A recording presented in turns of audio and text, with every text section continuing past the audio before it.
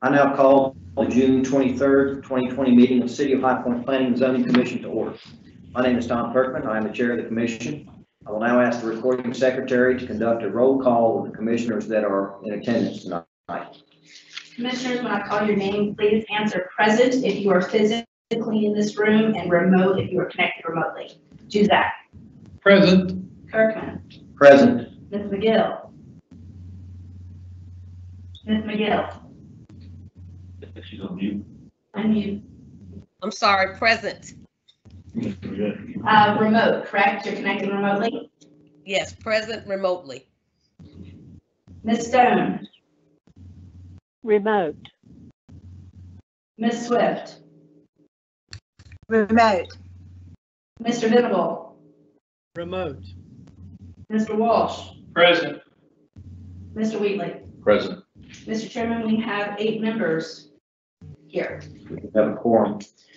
I also want to acknowledge that the staff from the Planning and Development Department, Transportation Department, City Attorney's Office are also participating in the meeting and will provide us with technical and professional assistance this evening. We will now consider the minutes of the February 25th, 2020 meeting of the commission. Do any of the commissioners have any questions or noted any corrections to the minutes as they've been presented to us?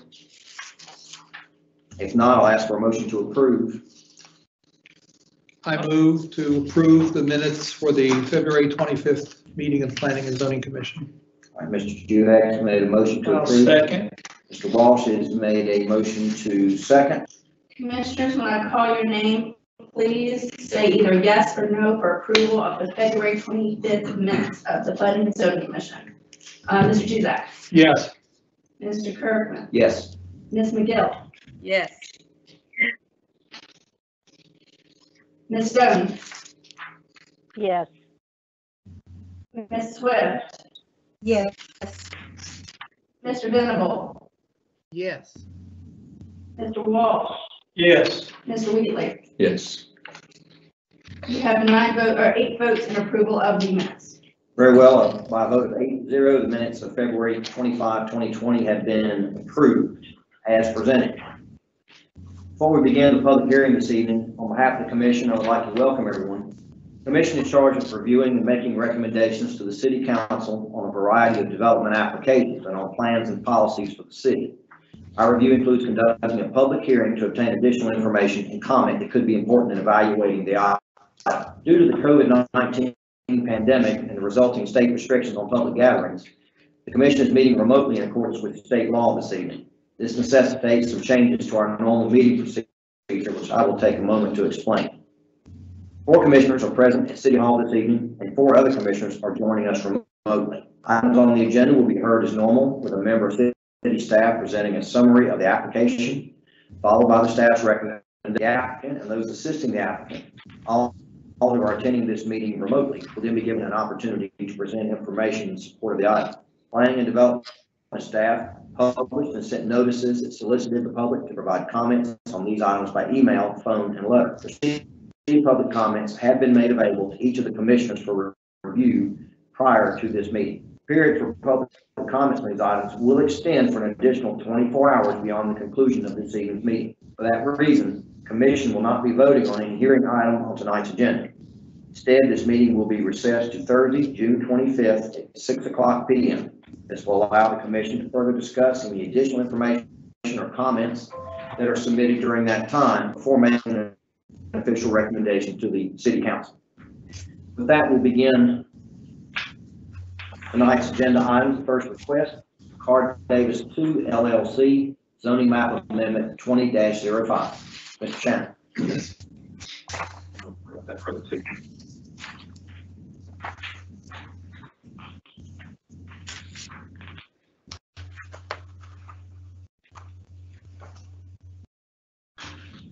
This is Herb Shannon, Senior Planner for the City of High Point Planning and Development Department. And I'll be providing a staff summary of zoning map amendment 20-05. This is a request to rezone a 3.5 acre tract of land near the southwest corner of NC 68, also known as East Cheshire Drive and Willow Dairy Road. The site's approximately 570 feet west of NC 68 and located approximately 540 feet south of Military Road.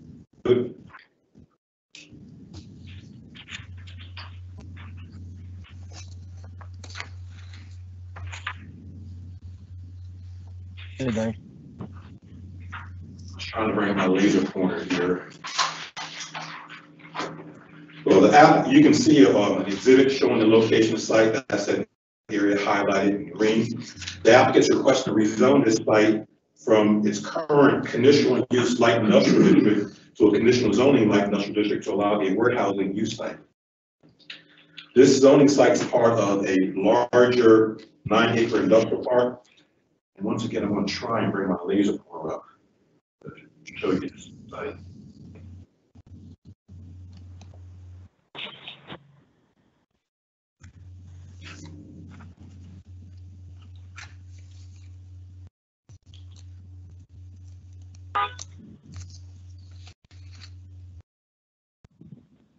You pick a color after you select it.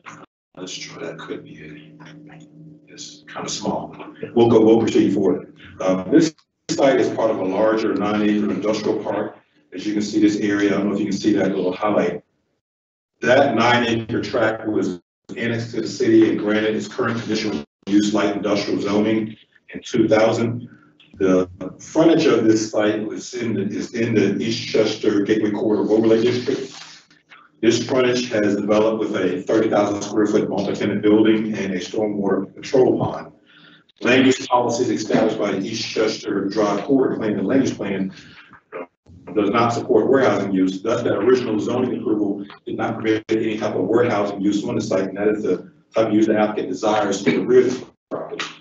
So he has submitted a request to rezone this rear portion of the site to a conditional zoning light industrial district and allow warehousing as a permitted use. This rear portion of this development is outside the Eastchester Gateway Corridor Overlay District. No changes are proposed to the front portion of this site. That will remain conditional use light industrial. That's that where you have the existing multi-tenant building and the stormwater control pond. The zoning only pertains to the rear of this industrial development in the zoning site. The only change is to allow the warehousing use, and the terminology as far as what is a prohibited use has been updated to match the current standards of the development ordinance. Quick update as far as key points from the staff analysis. The zoning site is outside of the Eastchester Gateway Corridor Overlay District, and as conditioned, allowable uses will be similar to those permitted on adjacent industrial parcels. The applicant has offered to carry forward all relevant conditions from that 2000 zoning approval, including that the site meet other requirements of the Eastchester Corridor District as far as development standards and some architectural standards that is governing the existing or other portion of this industrial development. As to mitigating adverse impact on adjacent properties, the site does have a restricted industrial land use designation. This is an exhibit showing the land use plan for this area. The areas that's highlighted in purple is designated by the land use plan for restricted industrial. So that land use designation does govern this site and surrounding area, and the conditions offered by the applicant will allow similar uses as allowed on adjacent properties to the west. The Planning and Development Department is recommending approval of this request to rezone this 3.5-acre site to a conditional zoning light industrial district. The request is consistent with adopted policy guidance because as conditioned, the requested CZLI district is supported by policy of the land use plan, does not conflict with previously established land use policies governing this segment of the Eastchester Corridor Plan. Furthermore, the request is reasonable in the public interest because as conditioned, the requested conditional light industrial district will be consistent with adjacent zoning approvals granted for similar abutting LI zone properties lying outside the Gateway Corridor Overlay. As always, the commission must place in the official record a statement of consistency, and you do have that statement as part of your staff report for your consideration. That's a brief summary of this request. Are there any questions of staff at this time? If not, I will ask if the applicant is present. I am remotely. This is Mike Carr. I'm the managing partner for Carr Davis 2. Very well, thank you. Do any of the commissioners have questions for Mr. Carr this evening? Apparently not. Thank you, Mr. Carr. We'll get back to you if anything comes up during our deliberation. Does anybody like to discuss this?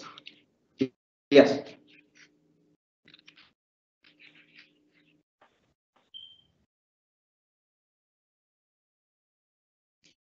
Commissioners can discuss. Yeah. Nothing? I'm good. I'm good.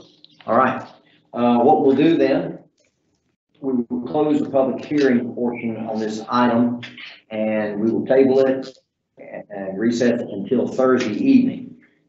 Between now and then, commissioners are asked to review any further public comments received on the item, which we will give further consideration to, and then make a recommendation at the recess meeting on Thursday, beginning at 6 p.m. All right, thank Second you. item on, yes, sir, thank you. Thank you very much. Second item on tonight's agenda, Mirage Properties zoning map amendment 20-06. Mr. Shannon. Yes, Mr. Chairman, Kurt Shannon, Senior Planner for the Planning and Development Department. This next agenda item, zoning map amendment 20-06, is a request to establish initial city of High Point zoning for a 4.9 acre parcel in the northeastern portion of the city's planning area off of Boulder Road. The site in question is highlighted in green on the map exhibit that's being presented. It's located along the south side of Boulder Road, approximately 430 feet east of Tarrant Road. The applicant has submitted an annexation application and his zoning map amendment application to establish initial city zoning on this property. There's an existing commercial use or industrial use on this site. The building contractor's office with outdoor storage. It's currently operating. No new development is anticipated. The property is designated by adopted land use plan for restricted industrial uses. This slide shows the land use plan for this portion of the city. The area highlighted in light purple is designated restricted industrial. That darker purple is heavy industrial. As you can see, we have existing commercial, conditional use light industrial directly to the north of the site. The property is currently under Guilford County's jurisdiction, has a light industrial zoning. They're requesting city of High Point light industrial zoning, and the use of the site would be allowed under the light industrial district by the city's development ordinance. The requested LI district is consistent with adopted policy guidance because the site is designated restricted industrial by the land use plan, and the LI district does not conflict with any adopted policy guidance for this area. Furthermore, the request is reasonable in the public interest because the LI district will permit the current industrial use on the property and is compatible with previous zoning approvals granted in this along Boulder Road. Therefore, staff is recommending approval of this request to establish a light industrial zoning on this site, and included in your packet is a staff consistency statement for the commission's consideration.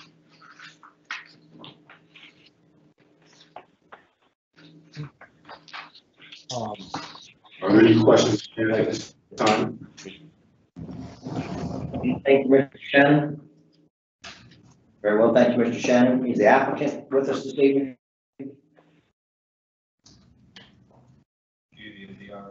Aaron, response? I will assume no. Good question. I had a question for the applicant. We can address that to Mr. Shannon, and Okay. maybe they can dig something up. That's right. Yeah. So in the thing here, Let it's me stop for a second. That was Mr. Juzak just asking a question. Thank you. It says the applicant's requesting annexation and establishment of city zoning to have access to city utilities. Yes. Okay. There is something on that site already, a building that I assume has utilities in it from, but they're not from the city. And then it says no new development is anticipated. And so to me, the question is, why do you want to access the city utilities if you're not going to do any more development? Well, currently they're on a well and septic system.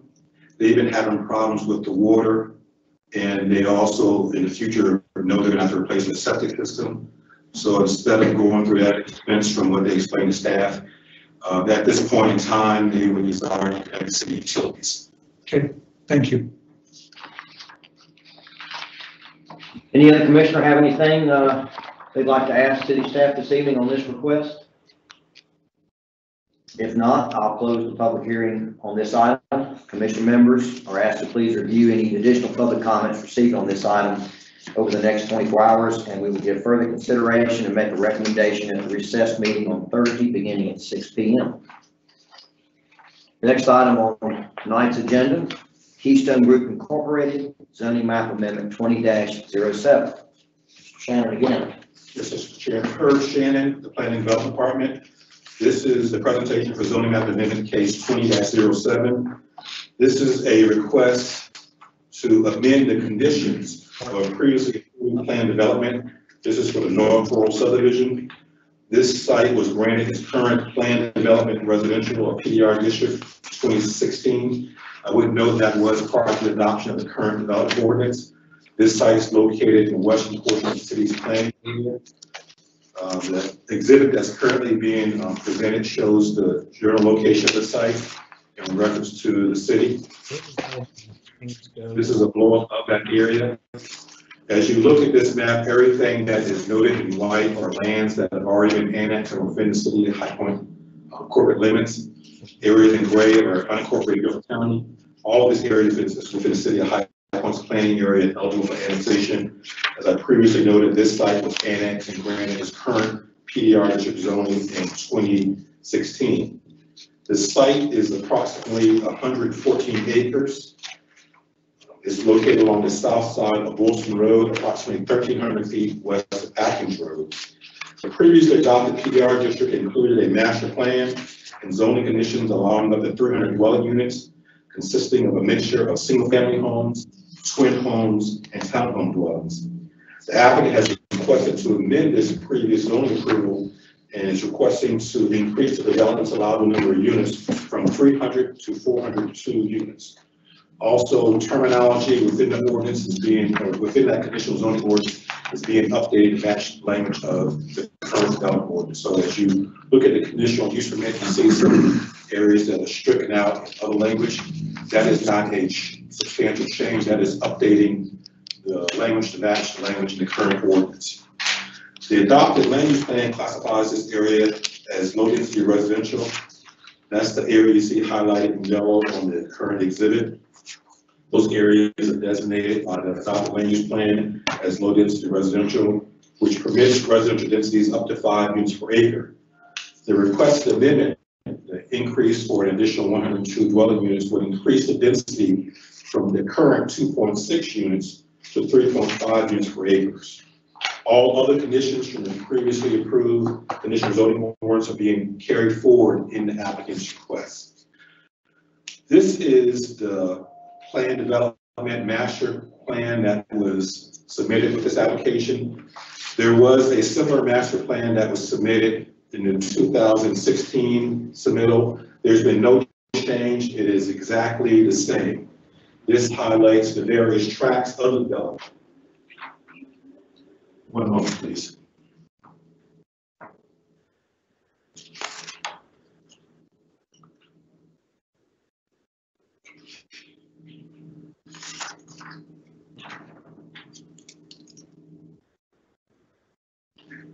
Is this one? Yes. That's one you're on? Yes. So share screen. Okay. Once again, this is the master plan that for this development. There's been no change in the layout, no changes in the configuration of the tracks. Staff has put together a brief little table trying to summarize for you each of the tracks. Track A is about 12 acres. That's intended for single family dwellings or a clubhouse. There's no change proposed. Track B is intended for single family dwellings. It was initially approved for 120 units. This track is currently under development. The applicant has reduced the number to 96. This change was to match the subdivision plat that was recorded for the specific track. Tracks C and D and tracks E1 and E2, they're all intended for single family dwellings, townhome dwellings, or twin homes. There are no changes. And finally, track F, that was intended for a clubhouse or amenity area or for residential dwellings. It was initially approved for 30 units. They were reducing that to 28. That tract is currently under development, and they've offered that reduction. That is matching the subdivision plan that was recorded for that area. And once again, that is the location of tracts. I would note, as with their previous approval, approximately 90 acres of the site are within individual tracts. There may be 24 acres that consist of road right-of-way and environmental sensitive areas that will be in common area. As with the prior, if you add up all the units for all the tracts, it exceeds 402 units. But what this does, it gives the applicant flexibility in the manner in which the various tracts can develop. But the end result is they cannot exceed, if approved, the 402 units. They position the tracks with those numbers, give them flexibility as they get into it. If they run into any steeper slope, that just gives them flexibility for developing the individual tracks. I would note, for the purpose of informational purposes, the staff report includes a transportation impact table and school district impact table. All the transportation conditions from the 2016 zoning approvals are being carried forward. I would note the TIA that they did was based upon there being 450 units. So all the improvements that they have noted in the transportation conditions was based upon a higher number of dwelling units. Key things to point from the staff report: as far as compatibility with the surrounding area, this request does not change previously approved valuability findings from initial approval. There's no change in the type of residential uses allowed. There are no changes in the development standards for residential uses. As for mitigating impacts, except for the change in density, all the previously adopted conditions are being carried forward. There's no change in the configuration of the tracts. You still have a configuration where single family or the lower intensity uses along the eastern parts of the tract of the site to the smaller lots in this abutting single family subdivision. The mid portion of the site will still be for single family or townhomes, and those abutting surrounding lots or larger lots of 5 acres or greater. Environmental impact, there are no changes. You see that stream that runs through the middle of the site. The master plan shows the same stream buffers, and they have designated about 350 to 500 foot wide area that corresponds to the floodplain area as environmental areas. And finally, all the previously approved transportation improvements, connection to the east to Sweet Meadow Road, connection to Quail Meadow Lane, installation of turn lanes along Wilson Roads, all those are still required, and some of those improvements have been completed. Thus, the Planning and Development Department is recommending approval of this request to amend this 414 acre PDR district. The request is consistent with adopted policy guidance because both the land use plan and the Northwest Area Plan designates this area as low density residential, which is a land use classification that supports residential densities up to 5 units per acre.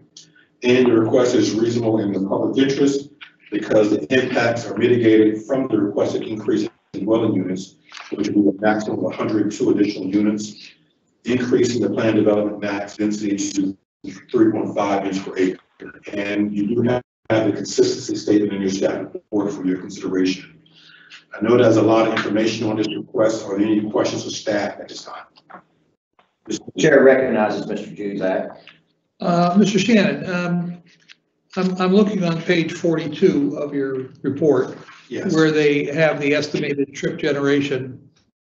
And I will admit that I'm totally confused by traffic analysis, impact analyses, where you have many fewer trips than one would normally expect to be generated by the number of houses and all.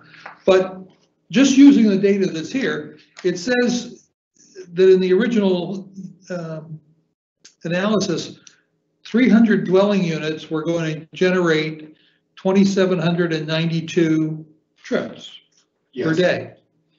Well, and then they have the 450 number, but that's not relevant anymore because they're now requesting the 402. Yes. So the 402 dwelling units are going to generate 3,174 trips, okay? Yes. All right. So the number of units is going up 34%, 300 to 402.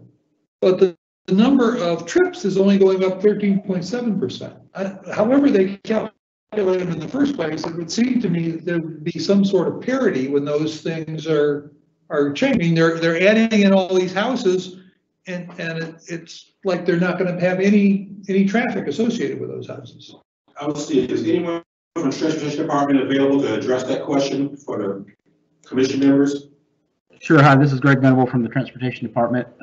You are correct. There are more trips.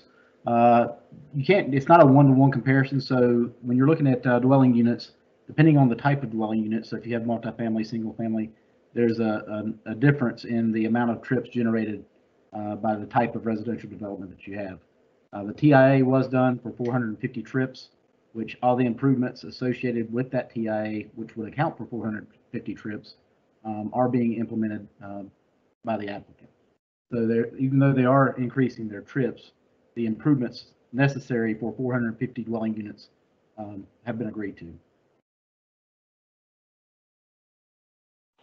All right, I'm not 100% convinced, but I'll accept what you're saying, which leads me to a second question.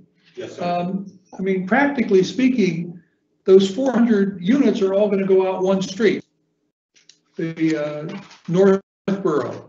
Now, yes, I know you can cut over on Sweet Meadow and you can cut over on Quail Meadow, but those are going into quiet little subdivisions with narrow roads and no curbs. I mean, it seems to me most people are going to be going out Northborough, and it's hard to imagine how 400 units are going to go out that one exit onto Boylston Road.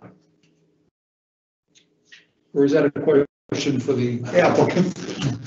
It's the applicant, or Greg wants to expand any on the analysis.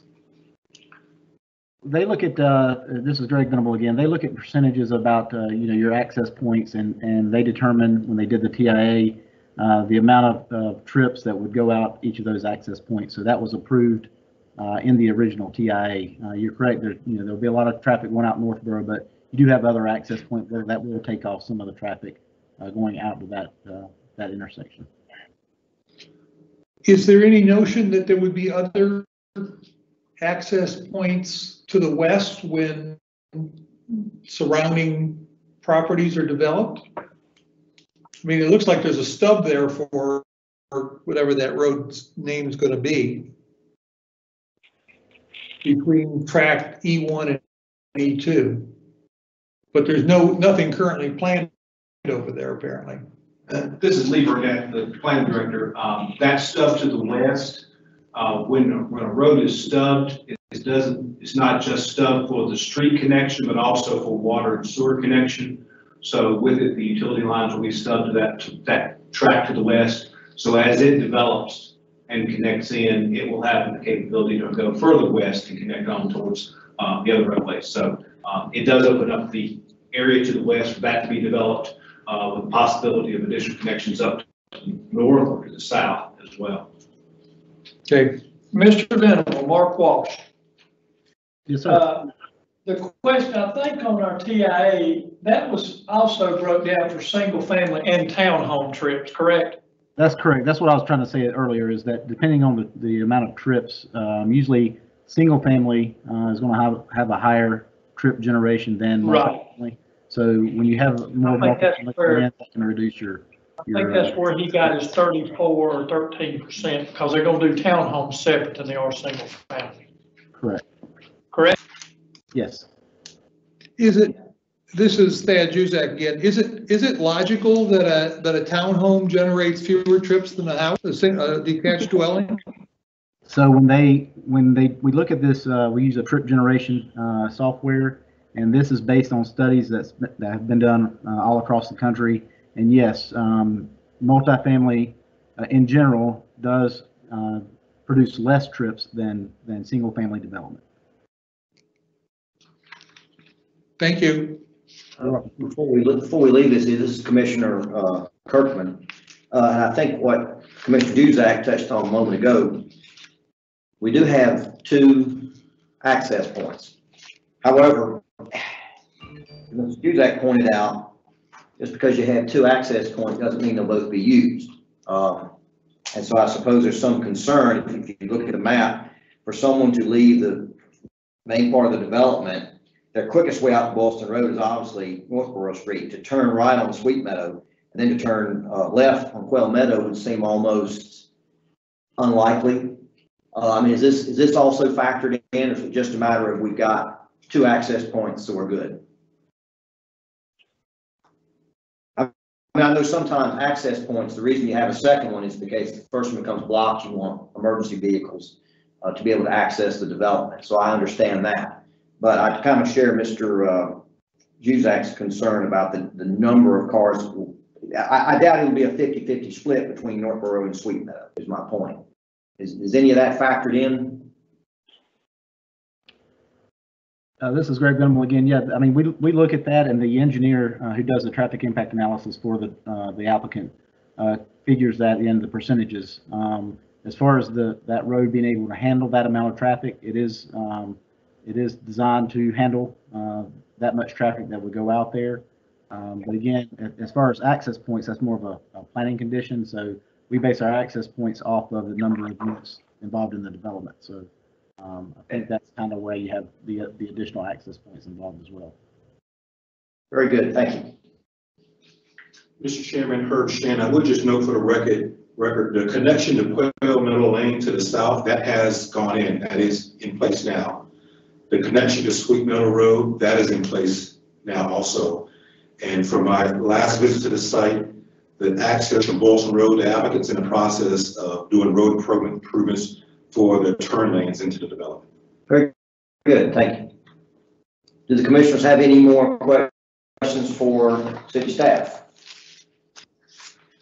Thank you, Mr. Shannon. Is the applicant present? This is Judy Obviously not. Stalder. Can you hear me all right? Yes, Ms. Stalder. Hello? Yes. I was unable to connect with my laptop, so I'm on my phone. Okay. But thank you for listening. My name's Judy Stalder, 3735 Admiral Drive.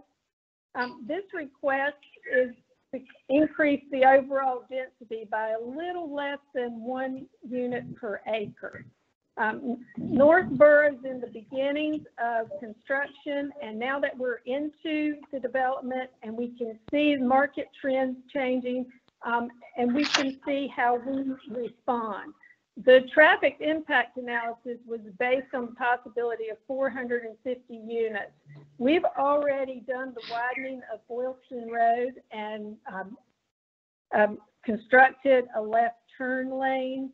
It's over $400,000 worth of improvements, and we trust traffic engineers to tell us what we should do in order to build these subdivisions and afterwards to sell these homes to people who will live in them and be able to get in and out of the subdivision. Our reputation rests on that. So we are confident that the transportation network is going to support the homes we build. There are adequate points of access. Some of them are closed to prevent construction traffic from going into the smaller neighborhoods. But if a property owner feels like they need to go that way to get out, they will. If they feel like the connection on Northborough is better, then they will go that way. And there are other points of access that will become available as this property and adjacent properties develop. The tracts that are already under development will actually have reduced density. Property owners that have purchased in these tracts will not see increased density in their immediate neighborhood as a result of this request.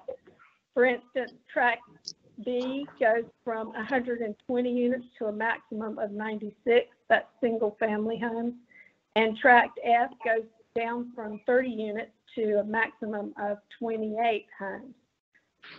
The other tracts will not see any increase in the number of homes permitted on each tract because the actual number of homes permitted adds up to 516 overall. but instead of building 300 of the 516, we're proposing now that we build 402 of the 516.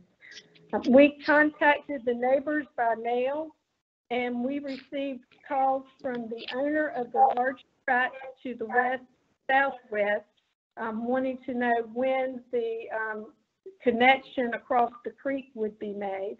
And then we received a phone call from an owner on the south that also wanted connection. So this is an area that is ripe for development. The land use plan says it's appropriate for up to 5 units an acre.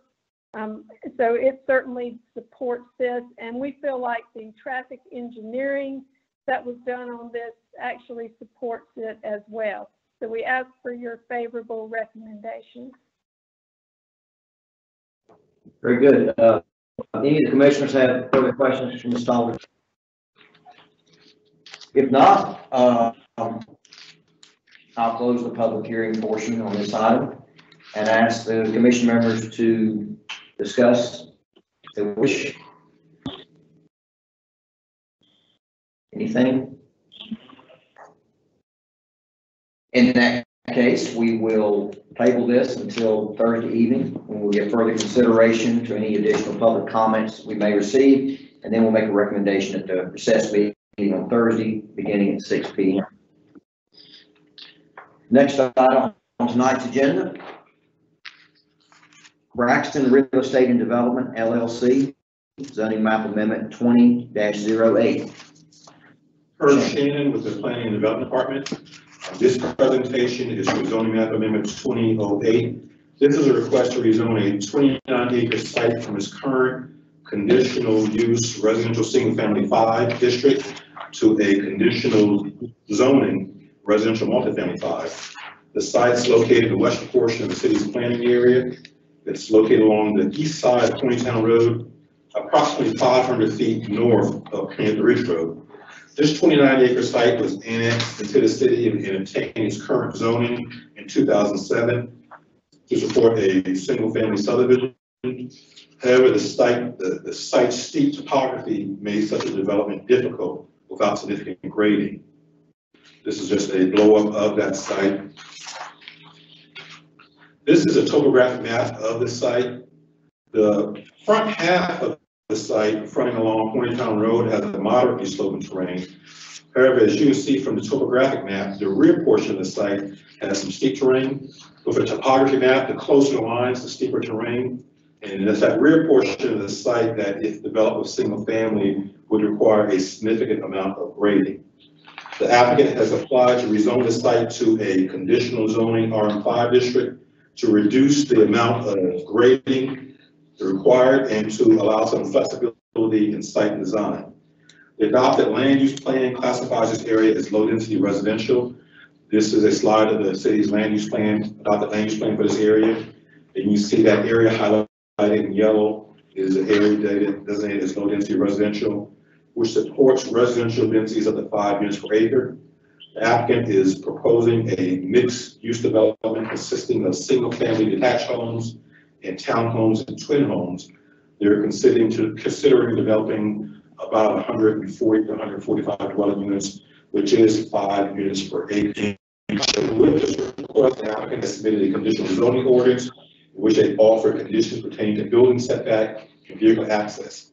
Key points from the staff analysis: the zoning site abuts a mixed residential development to the east and south. That's the Laurel Oak Ranch development.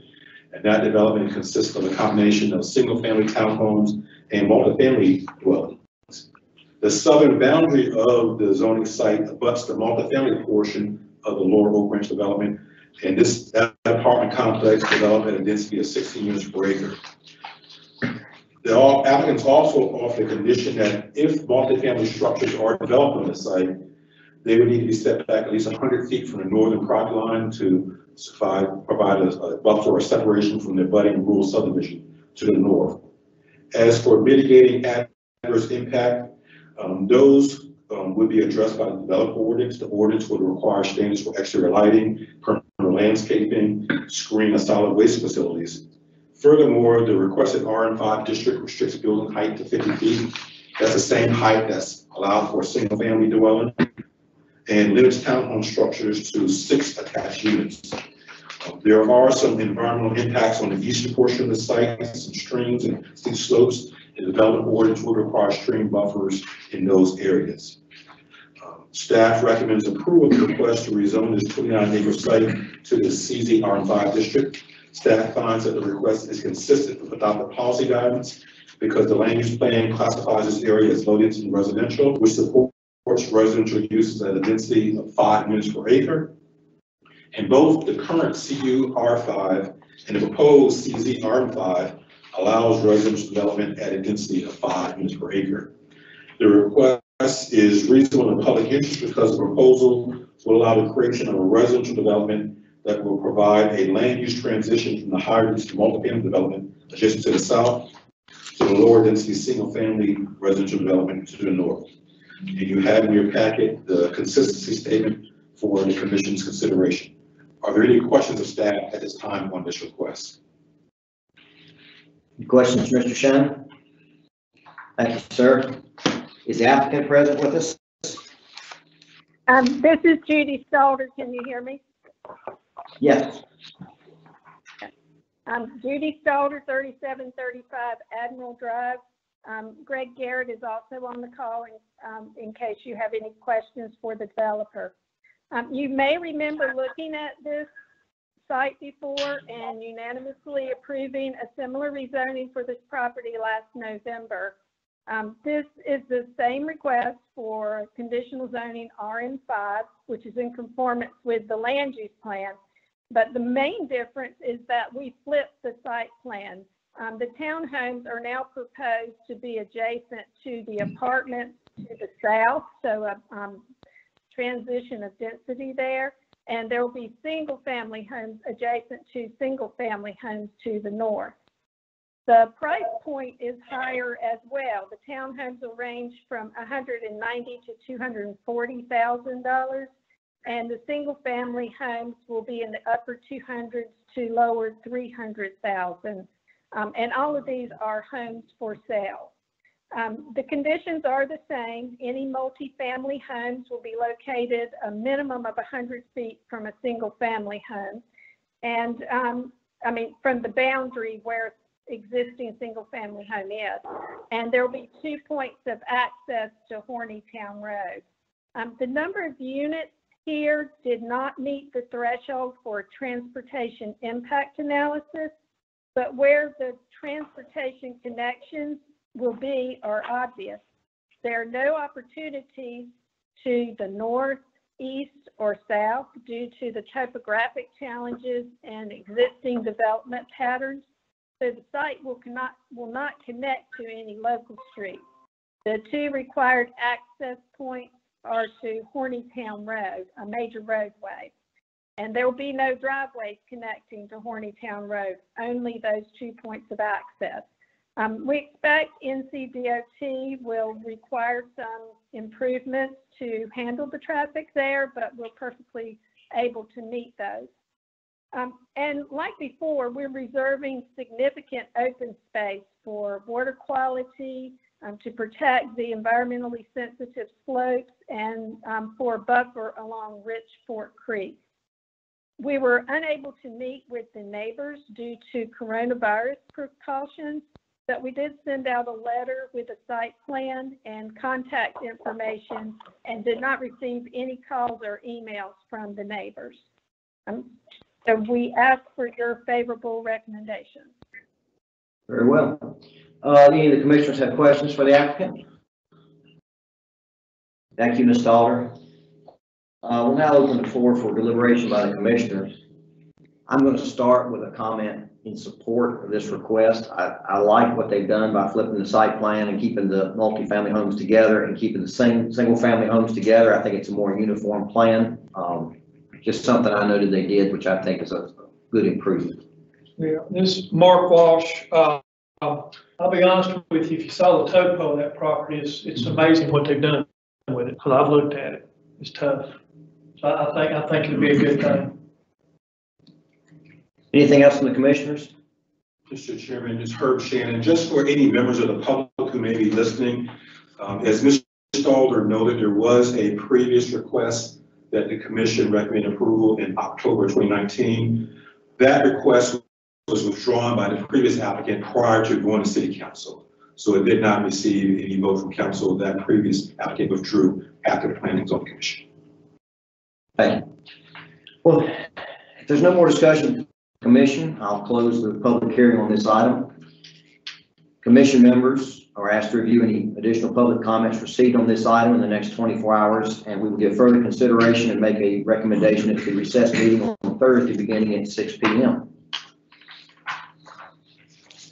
Next item on tonight's agenda, Premier Stories Incorporated, zoning map amendment 20-10. Yes, Mr. Chairman, Herb Shannon with the City High Point Planning and Development Department.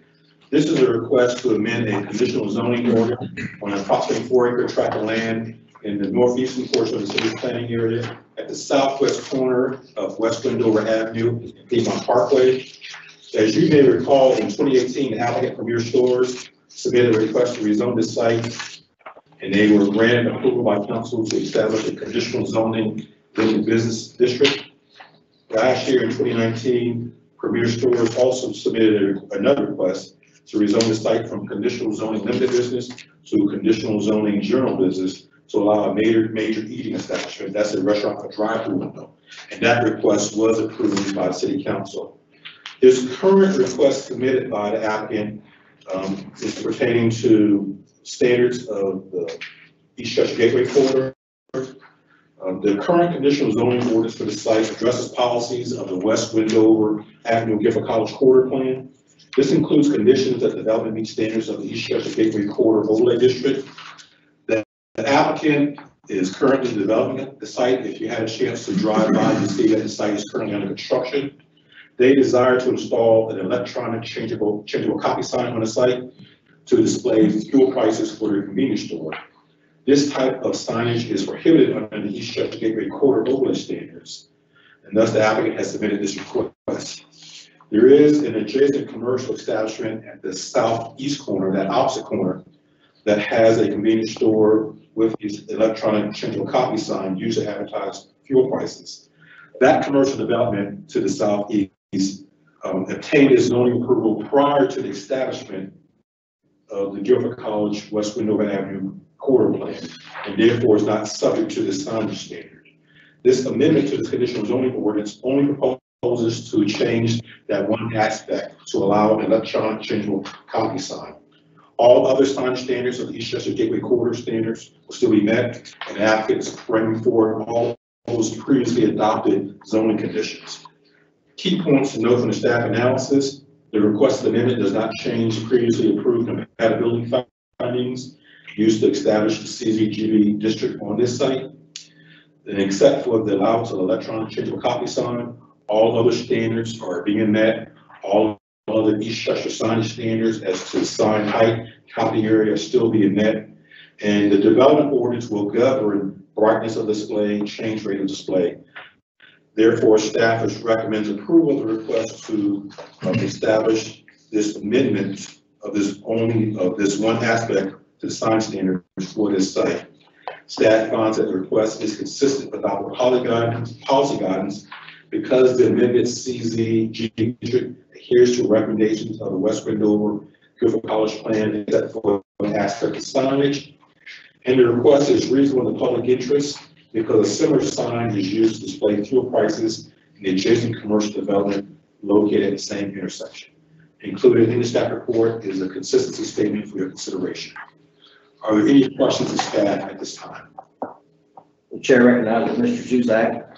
So I don't see any real problem with having an electronic sign. What I'm pondering is, this is the third time we've visited this site in the last, 2 years? And I'm sort of wondering if, when they did the original plan for rezoning, they had included the drive-in window and they had included this sign, would that have made their request less likely to be approved? I mean, are they nickeling and diming us? Will we be back here in 6 months with another little thing that they need to tweak? I know I'm asking you. Well, Sorry, Richard. I would just note on each one of those requests, staff provided a recommendation, and the commission makes a recommendation, and the council makes a final decision. I would note that the initial requests in the establishment of the CZLB district, staff did have concerns and recommended now council approve it and set updated policy for the site. Same issue with the request to establish GB district, council will establish that policy. Under the request, the main thing that is being determined is this one sign issue. I think it is important to note that there is a similar sign, type sign in this area. If there are any future requests, the board, the commission would have a chance to make a determination if they feel is appropriate, but the city council would also make a determination. And if I may, this is Lee Burnett, planning director. I think as this development happened, more information came available, and the fact that this sign was not allowed came to light. And so for that reason, that's why they submitted this request. They would have, when the applicant speaks, I'm sure they would agree. If they'd have known this when they made their initial submittal, they would have requested this as well. Chair recognizes Mr. Wheatley. Yeah, the only thing I was going to say, I think that their last request for the drive-through window was for a leasing opportunity that came up during the build. You know, I think it was a particular customer that came, said we need a drive-through, and they had already planned the space without one. So I think that's why that came up then, but this is, we'll wait to get into it. Commissioner Kirk, a question for staff. The adjacent parcel which has a similar sign, exactly how did they go about getting that? Was that a similar request to this? That was, at that time, that request came through the Guilford College Road window recorder plan was not a policy. It was not set, okay. So at that time, that issue of meeting Eastchester standards didn't come up because that was not a policy issue at that time. It was only after that site developed that that quarter plan was adopted. Very well. Any other questions for Mr. Shannon? If not, thank you, Mr. Shannon. And is the applicant present? Hi, this is Judy Stalder, 3735 Admiral Drive. Bill Kleinman from Premier Stores is also available for questions. The owner and developer of this property, Mr. Kleinman, is asking for a minor amendment to allow an electronic changeable copy sign for gas prices.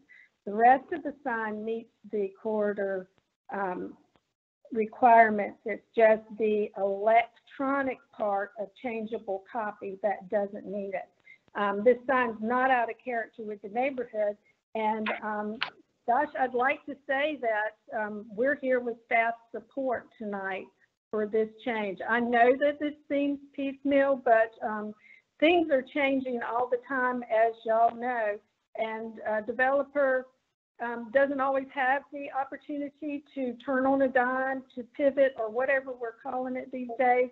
But in this case, we do have that opportunity, and we hope that you can support this as well. Thank you. Thank you. Any other questions for the applicant?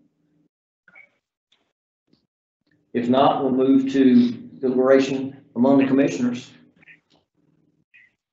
I mean, this Commissioner Kirkman, I think we have done this several times, not just for this property, for others, and we you always come up with a precedent. If you allow it one place, more than likely you're going to be compelled to allow it the next one down the road that asks for it. But I'm just going to put that out there, and we can consider that and talk about it more Thursday evening after we've had time to hear from any other members of the public that would like to weigh in. And I would say, Mr. Shannon explained the situation, I thought, very well.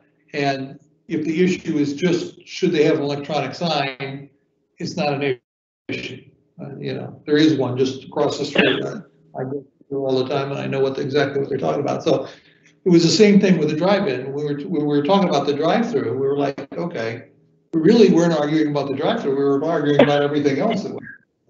So yeah, so I don't really have, you know, I feel like, okay, the city council has voted. they've got us to this point. Now the question simply is, do we want to put a sign there? I would put a sign.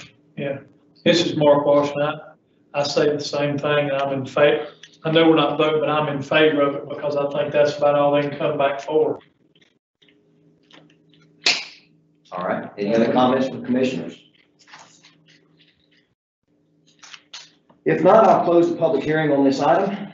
Commission members will be asked to review any additional public comments received over the next 24 hours and will give further consideration and make a recommendation at the recess meeting on Thursday, beginning at 6 p.m. Next item on tonight's agenda, High Point Investment Holdings LLC, zoning map amendment 20-11. Mr. Shannon. Yes, Mr. Chairman, Kurt Shannon.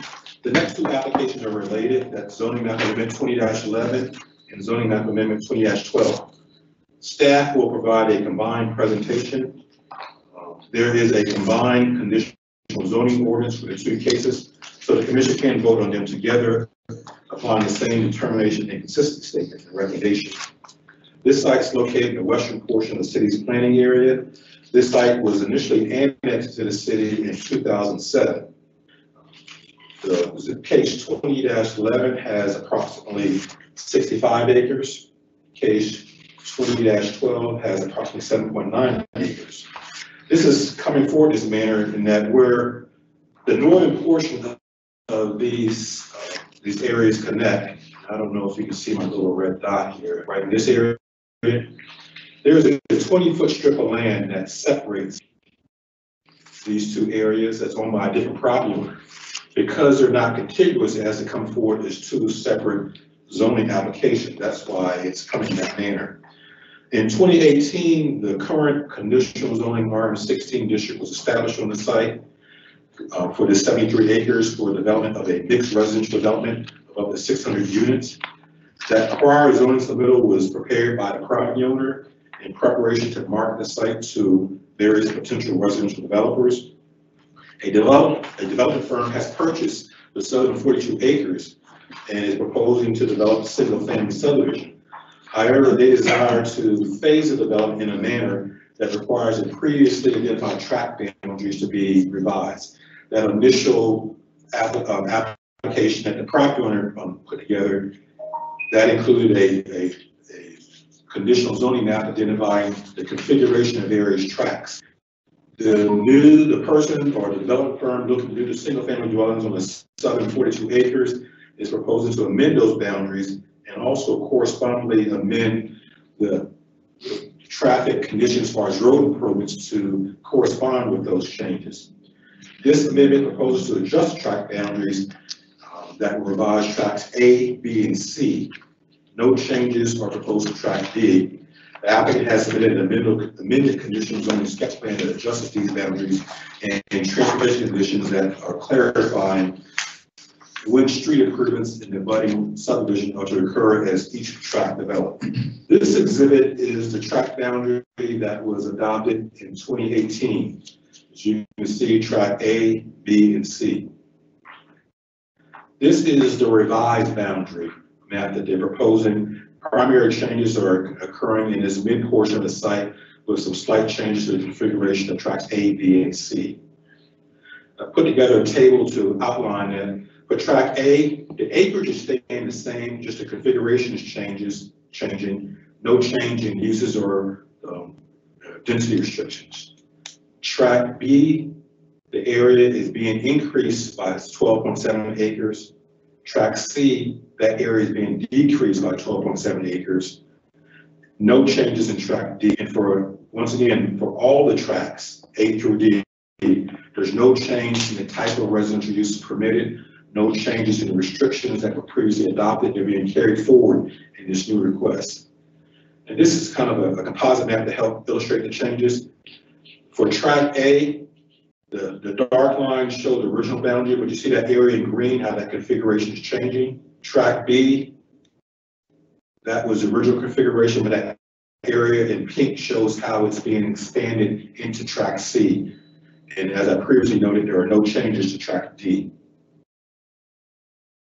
Key points to note from the staff analysis: no changes in uses. All the density restrictions that were previously adopted being carried forward. no change in the maximum allowable number of residential units. Furthermore, the request will not adversely affect adjacent lands, as the proposed modification to tract boundaries are occurring on the eastern portion of the site away from that abutting rural subdivision. As far as impacts to public streets, they will still be mitigated. The proposed changes in the conditional zoning ordinance just clarifies what streets are to be improved in that abutting rural subdivision they're connected to as each tract's developed. There was some confusion on that. This clarifies that. Staff is recommending approval of the requested amendment to this conditional zoning ordinance. Staff finds that the request is consistent with adopted policy guidance because the land use plan designates this area as medium density residential, which supports a variety of residential use types at a density up to 16 units per acre. And the request is reasonable in the public interest because the requested amendment only adjusts the timing of transportation improvements in conjunction with modification to tract boundaries. It does not change any of the previous required improvements. And as we offer those findings that are part of staff report and statements for the commission's consideration. Are there any questions of staff at this time? Chair recognizes Mr. Zuzak. This is because I wasn't around when the first one went through, but why would a developer want to create this island, High Point Island in Forsyth County? I know we have other parts in Forsyth County. Well, I would just note this is within the city's planning area. So this area up to State Road 66 is eligible for annexation. And the city does have utility lines in this area. This area became more attractive to development in 2015 with the development of the Colo industrial development north and extension of water and sewer lines into this area. The other properties that currently exist there, which are in Forsyth County, do not have water and sewage from the county, for Forsyth County? I believe Davidson Water does have some lines in this area, but the majority of the development in this area is on well and septic. Thank you. Any questions, Mr. Shannon? If not, thank you. Is the applicant present with us this evening? Hi, this is Judy Stalder, 3735 Admiral Drive. And I've forgotten to say so far, good evening, but good evening, commissioners. This request is just to do two things. The original developer or owner of the property and potential developer sold part of this property to another developer builder. And what we'd like to do is adjust the tracts on the southern portion of this property to allow that developer to expand his single-family subdivision. The second thing we're doing is clarifying the language for the improvement of the road. I think all of us, the applicant and staff, agreed that the language was saying what it says now, but we just weren't sure that it would be interpreted that way in the future. So just clarifying that language for future use. And we ask for your favorable recommendation. Thank you. Any questions for the applicant? Very well, we'll move on to deliberation by the commissioners on either of these two items. If we don't have anything, I'll close the public hearing on this item. Commission members will be asked to review any additional public comments received over the next 24 hours, and we'll give further consideration and make a recommendation at the recess meeting on Thursday, beginning at 6 p.m. The next item on tonight's agenda, City of High Point Text Amendment 20-02.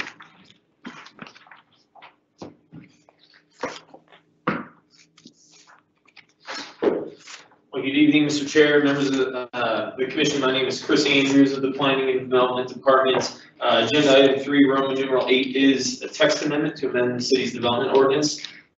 This text amendment includes a variety of changes which were identified by staff and those which have been necessitated by recent changes in state legislation. As with previous general amendments, I think it's been almost a year since you've had one. As with previous general amendments to the development ordinance, most of these were or can be categorized by corrections of errors, omissions, things to help clarify items, or to add graphics or things, mostly wording changes, and some minor substantive changes. However, the state legislation, which was adopted in 2019, results in most of the required ordinance text changes that are for consideration today. In general, the amendment aims to do a couple things. There's some revisions to vested rights in establishment of something called development permits. That's a requirement from state legislation. There's items to revise conditions of approval. That's also through state legislation. There's a provision to remove the minimum dwelling unit size as required by state legislation. There's some revision to financial guarantees so that within our ordinance so that they're consistent with state legislation. There's a revision to payment in lieu procedure, as well as removing a sub-collector street term, which we're no longer using, and to clarify some commercial use types. And then finally, the addition of graphics, errors to be corrected, and just promoting more consistent wording throughout the development ordinance. Within your report, or within the staff report there are details of the proposed amendment, which go section by section. They're grouped, each section is grouped by topic, and then the list of the reason for that change. Those amendments, which are necessitated by state legislation, include that appropriate session law numbers in the summary.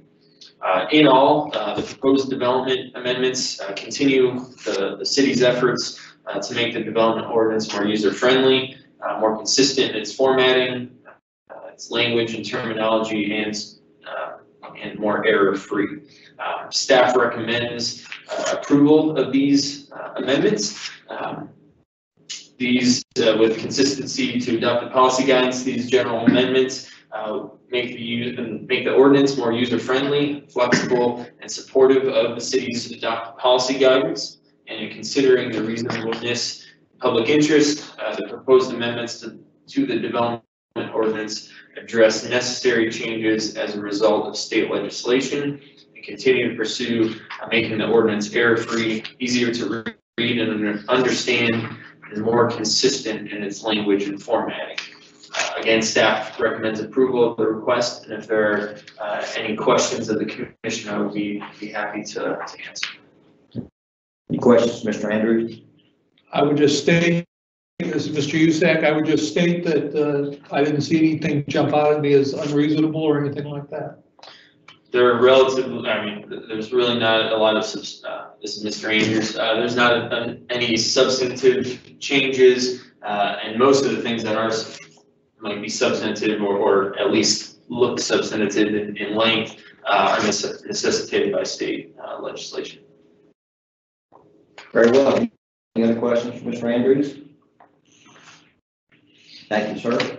And with that, we'll open the floor to the commissioners for any further discussion or comments. Seeing none, I'll close the public hearing on this item. Commission members will review any public comments received on this item over the next 24 hours, and we will give further consideration, make a final recommendation at the recessed meeting on Thursday beginning at 6:00 p.m. We'll move now to new business, which will begin with the election of officers, chair and the vice chair. I was gonna ask the ones that are remotely at home, is there any of y'all interested in being chair or vice chair? If not, I was gonna make a motion that we just leave it as is. Mr. Venable, Ms. Swift? That works for me. Ms. Sounds good to me. I will second that motion. Who's that seconded? Ms. Swift? Well, in that case, do we hear from Commissioner McGill or Commissioner Stone? They have any? I agree. Very, very well. I agree. Very well. In that case, we have a motion from Commissioner Walsh and a second from Commissioner Swift to keep the officer positions as they are now. Mr. Kirkman as chairman and Mr. Walsh as vice chair. Okay, ready to proceed with the rule? Okay, when I call your name, please answer yes or no. You approve of keeping Mr. Kirkman chair, Mr. Walsh vice chair. Yes. Mr. Kirkman, Yes. Ms. McGill, Yes. Ms. Stone, Yes. Ms. Swift, Yes. Mr. Venable, Yes. Mr. Walsh, Yes. Mr. Wheatley. Yes. Mr. Chairman, you have 8 votes in favor of that. And by a vote of 8-0, the motion is passed, and the officers will remain as they are this year with myself, Mr. Kirkman as chair, and Mr. Walsh as vice chair. Final item on tonight's agenda will be, we do have the department work program.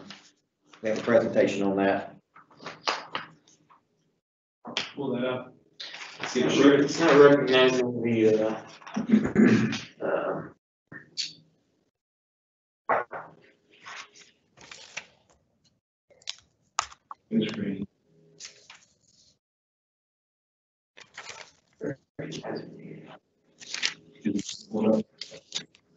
It was, I think you're curious. Is that being recognized? Doesn't recognize it. Oh, there you go. Okay, yeah. Right I thought you might want me to. Want me to buy you a Mac? He knows I can't even. Yeah. PC. Good evening, this is Lee Burnett. As you know, the commission, we do an annual work program every year, which looks at the work of the department over the next fiscal year, which runs from July 1 through June the 30th. And we schedule projects for staff, as well as to make sure they work consistently with our budget as anticipated for that fiscal year.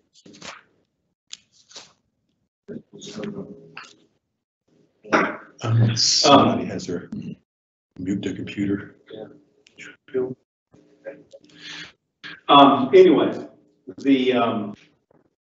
what I wanted to share with the commission tonight is sort of go over some of the projects. Many of these projects are ongoing now, and they're projects that began in last fiscal year that will continue and be finished out in the upcoming fiscal year.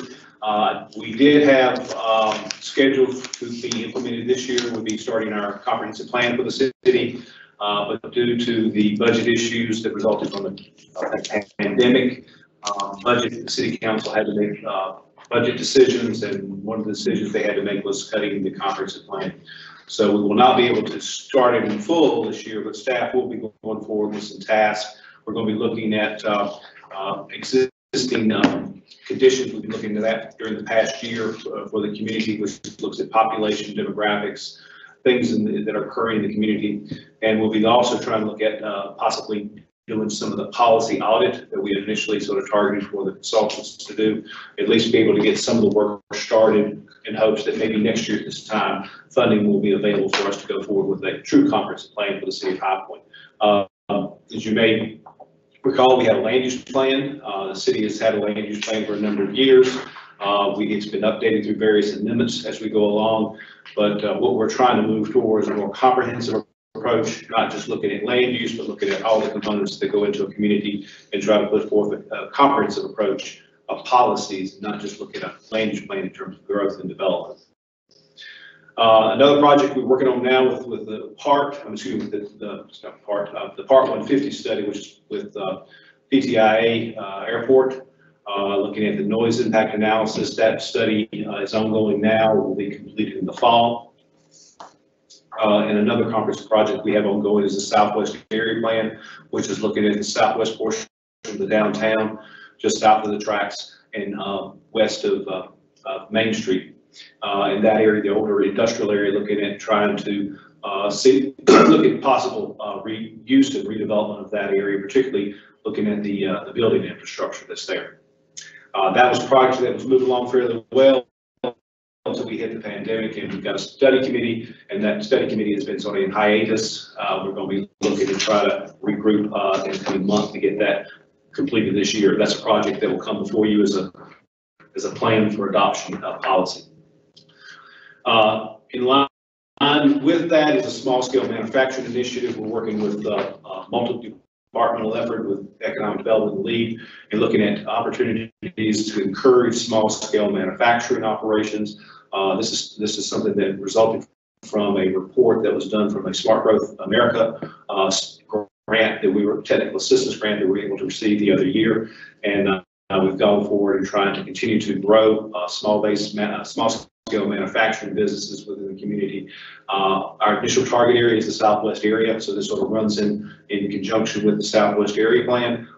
But we're looking at initiatives that maybe that can be sort of worked throughout the whole community, not just in the Southwest area. But we felt that's an area that has great opportunity for some of these small scale manufacturing initiatives.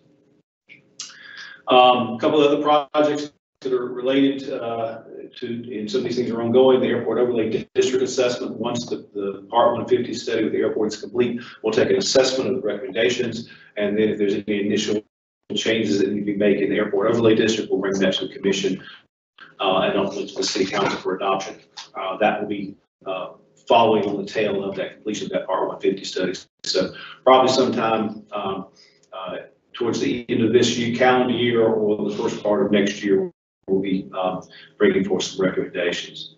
Herb has presented to you a number of comprehensive zoning map amendments. We've got another one that'll be coming to you next month with some changes where we're updating outdated sections of our zoning map that it doesn't match up either with policy or with development that is consistent there, or may pose some kind of constraint because all the conditions have been met and it's still into some kind of conditional zoning of 2 ordinances ago. And so this will be an ongoing multi-year effort. It'll be going on for a number of years, but this is one that will continue. Another project that just got adopted last week was went into effect, I should say, is 160D. This is the new planning legislation that affects all cities and counties in North Carolina. It basically consolidates all the planning legislation for both cities and counties into one section of the general statutes. There's not a host of substantive change.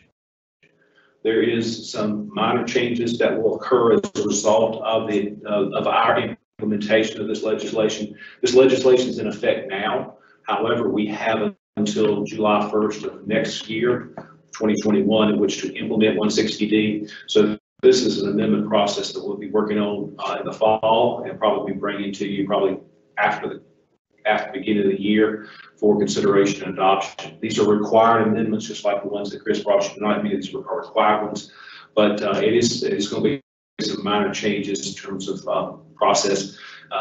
Mr. Walsh, you may remember we used to swear in members of the Planning and Zoning Commission. Well, we're going back to that. That's a requirement now. So there's several things like that will change. So each member, when you come up with a new term, you'll be sworn back into office. So there's several things like that. They check your background.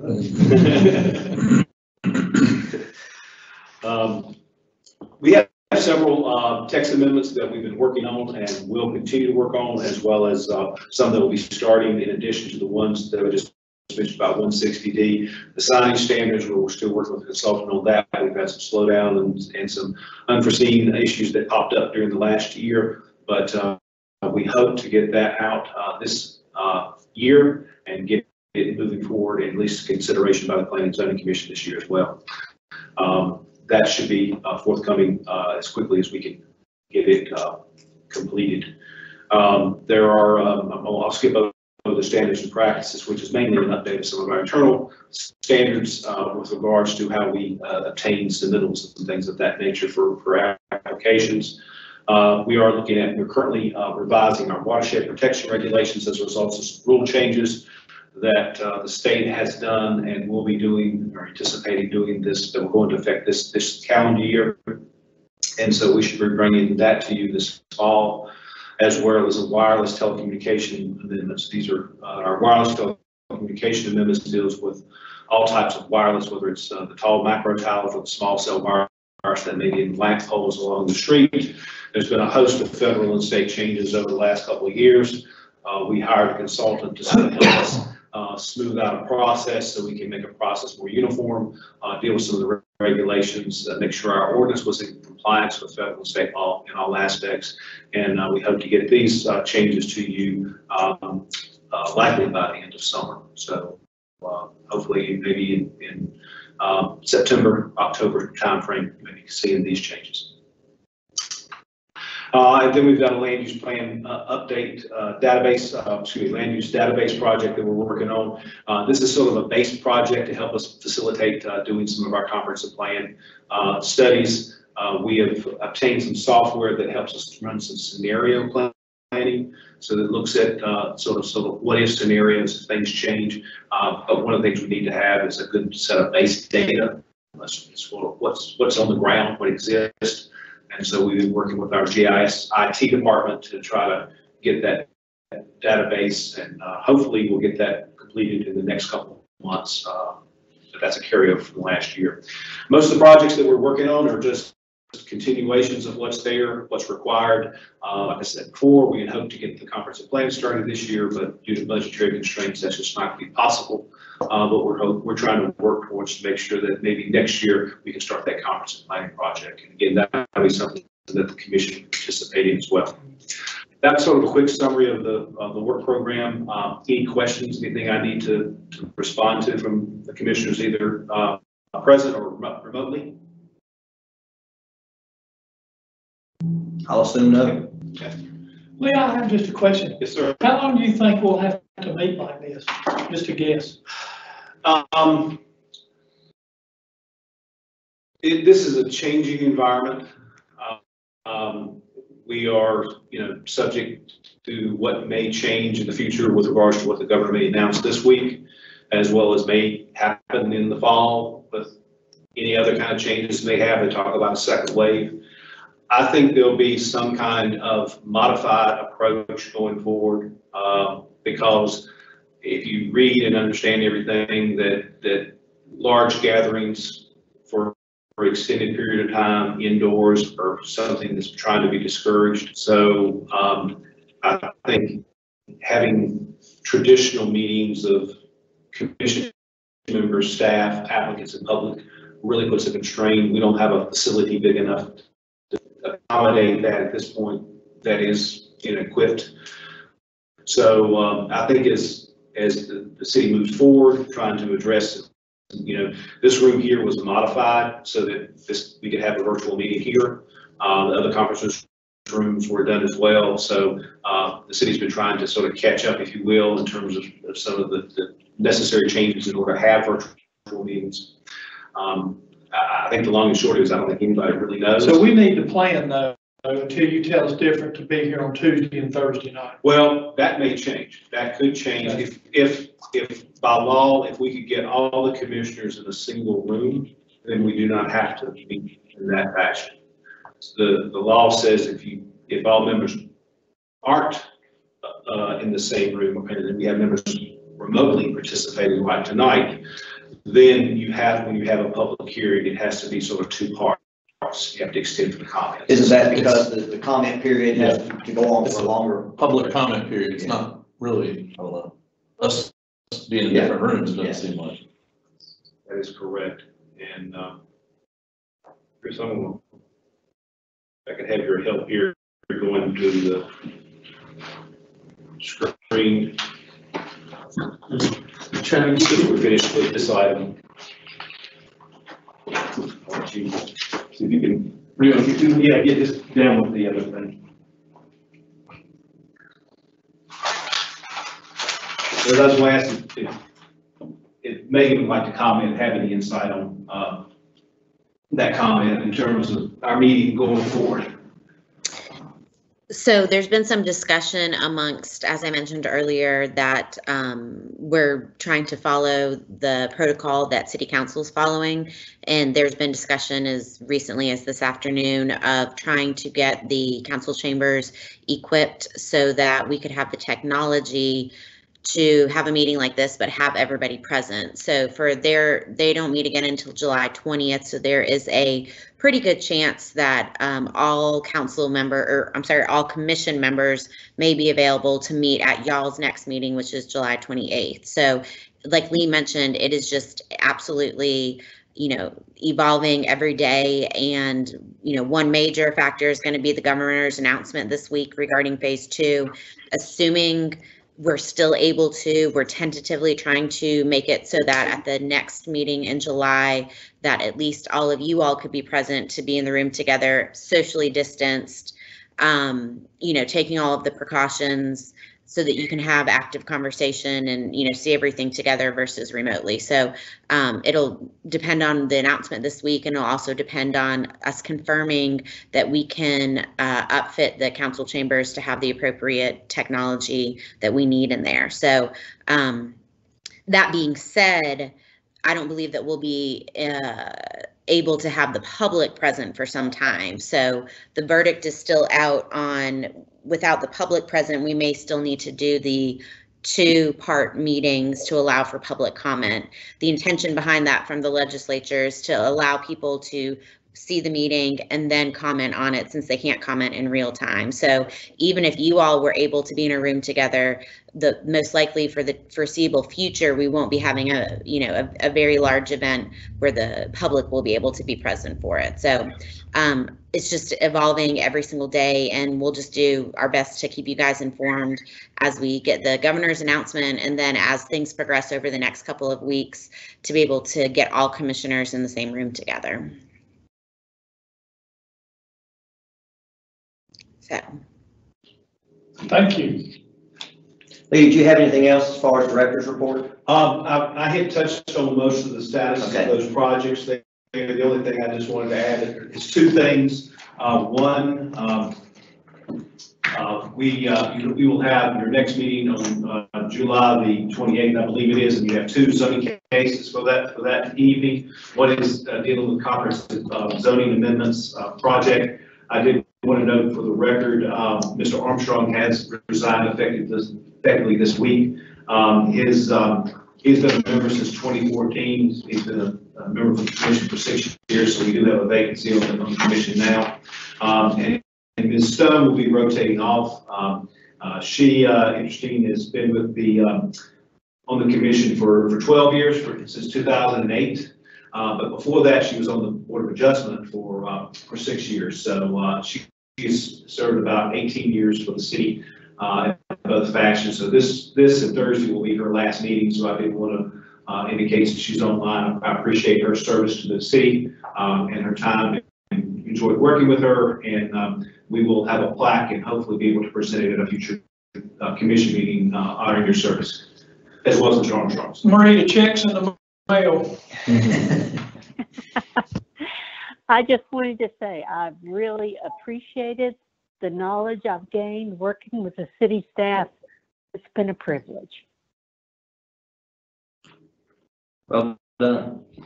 If there's nothing else, and before we make a motion to recess tonight, on the chance any members of the public are still with us, I just want to mention again that they have another 24 hours to submit comments on any items discussed on tonight's agenda. They can email the comments to build@highpointnc.gov by calling 336-883-3522 and leaving a message.